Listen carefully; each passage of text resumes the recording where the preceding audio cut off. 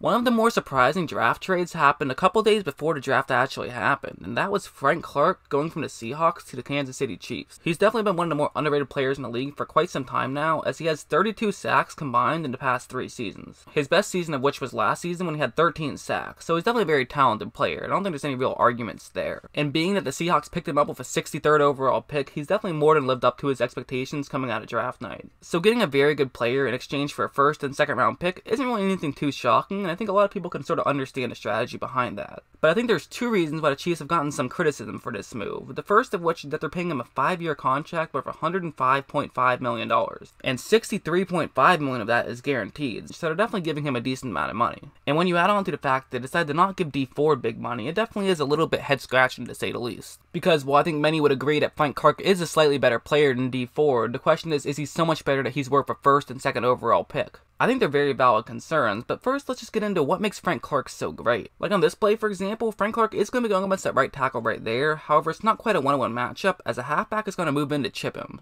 It makes sense. If you're going up against a great defensive end, you will often chip him just to make sure that he can't get in good positioning. If Frank Clark does try to run in that direction, to try to run around the tackle, then you can simply just hit him into the tackle and allows your tackle to get better hand placement. That's the whole point of a chip. However, take a look at what he's going to end up doing here. He's going to go to the inside of that tackle. This is a risk because you're giving up containment. Basically, you're betting on yourself here and saying that you think you're quick enough that you can get to the quarterback before the quarterback can run to the outside. I bet most coaches would advise you to not do this. However, Frank Clark is so fast that he is able to get to Derek Carr and get a sack. This is kind of one of those plays that coaches on the sideline are saying, "No, what are you doing? Oh, good play, Frank. I knew you should do that all along." It's the type of play that you'll get chewed out on the sidelines if you can't pull it off, but if you can pull it off, you'll get plenty of high fives. And one of the reasons why the Oakland tackle was so fooled by Frank Clark going to the inside is the fact that Frank Clark is so deadly when going to the outside. I mean, he's one of the best in the league at doing it, and this play will be an example of that. As you see right now, he's on the left side of the screen, so he's going up against the left tackle. There's no halfback or tight end on this play, so this is simply just one-on-one.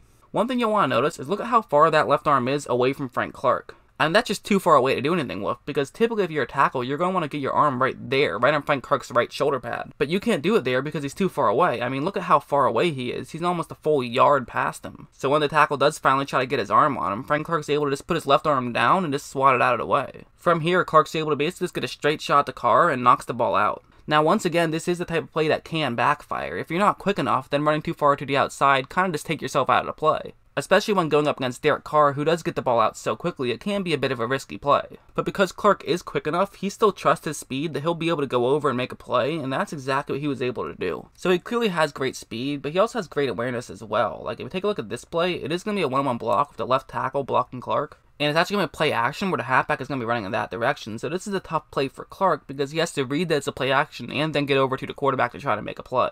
And Kolton Miller actually does a very good job of attacking Clark on this play as you would if it was a running play. He's selling as though it's going to be a run block and Clark believes it. However, take a look at what Clark is doing here. One advantage that he has is that his right arm is on the outside of Miller's left arm on this play. And that matters because he is going to have to quickly realize that this is going to be a pass. And as soon as he does, he's going to move his left arm back and basically just pull Miller over to his right. And when I say his right, I mean Clark's right. Because now as you take a look, his left arm is pushing Miller to that side of the screen. And now Clark can simply just run over on top of him and then go over to get the Carr. It's a great job of being very aware of what's going on by saying, oh wait, this isn't a running play. I have to run over and try to get the Carr. And it was also a great job of just using his hands to get that tackle out of the way. It was really just great awareness by Clark on that one. It was really just a smart play. You love a guy who is smart, and especially when they're a freak athlete like Frank Clark is, there's really nothing wrong with him. And so what do you do if you have a fast edge rusher? Well, sometimes you'll have him swing over. Like on this play, what Seattle's going to do is have their interior lineman run to the left guard's left side of his body, which will then force the left guard to move over and block him. And then Clark can simply just run over to the left guard's right and try to get into the play that way. However, one problem with this play is that center doesn't have an assigned man to block on this one. He's in zone. His entire job really is just make sure that you clear up the middle. That's all he's trying to do on this one. And since Seattle is trying to rush a guy through the middle, this now means that he is very important on this play.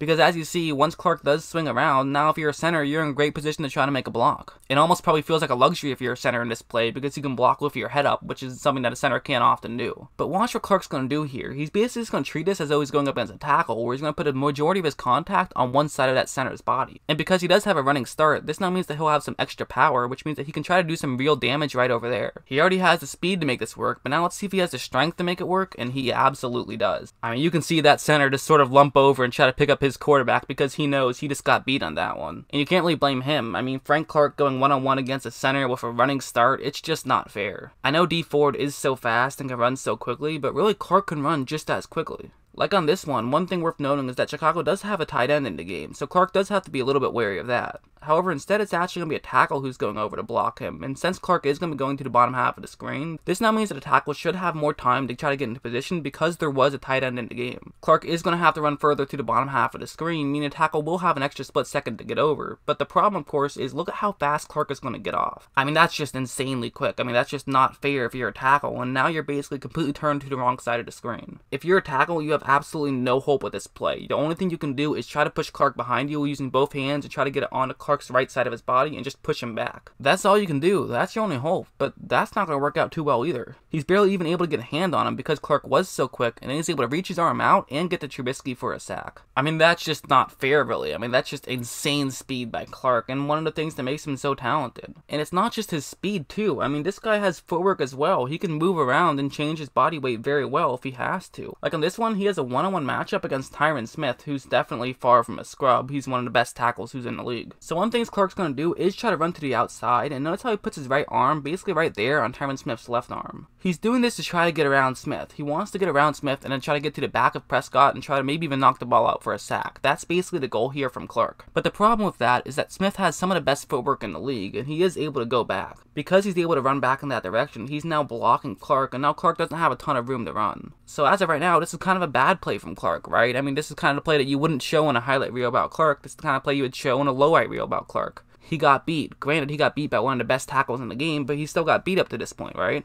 But the one thing this play is going to go back to is the type of thing that every play goes back to, and that's awareness. As you notice right there, there's definitely a huge gap, and he knows that Prescott is a quarterback that likes to run, so he's going to assume that Prescott is going to try to run in that direction. So he's going to do a great job of stopping on a dime, breaking up to the top half of the screen, and tackling Dak Prescott. So again, why am I showing that play? I mean, he wasn't very dominant on that play at all, so that shouldn't be a play I should be bringing up, right? I mean, he kind of got beat. And yeah, he did kind of get beat, but that's why I'm bringing it up, because every guy is going to get beat. It's like that Confucius quote of, our greatest glory is not in never falling, but in rising every time we fall. It's true, and that's one of the things that I really like about a player is that when a play doesn't work out the way they want it to, still finding a way to get into the play. Yes, it's very satisfying when a guy just owns their one-on-one matchup, but as I've already shown, Clark can do that too. But having a guy who even when gets beat can still find ways to get into the play is so valuable in this league. One of the things that I kind of haven't touched on enough, but I do want to bring up now, is his strength. I mean, I mentioned it a little bit when he owned that center earlier, but really his strength is really key. That's kind of one of the things he has on Dee Ford. While Dee Ford's definitely not a weak guy, Frank Clark is just sort of on another level in terms of strength. This one's going to be a good example of that, as that right tackle is going to be blocking Frank Clark one-on-one.